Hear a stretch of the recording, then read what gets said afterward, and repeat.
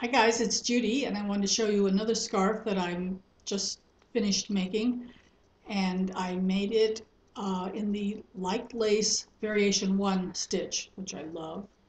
It looks like crocheted, and it's the closest thing that I can come to doing crochet.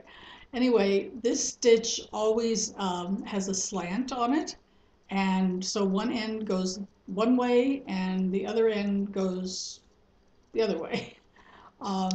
Again, I'm going to be donating this to my favorite charity, Handmade Especially for You, which collects scarves for abused women. Unfortunately, there are too many out there and they need more and more scarves.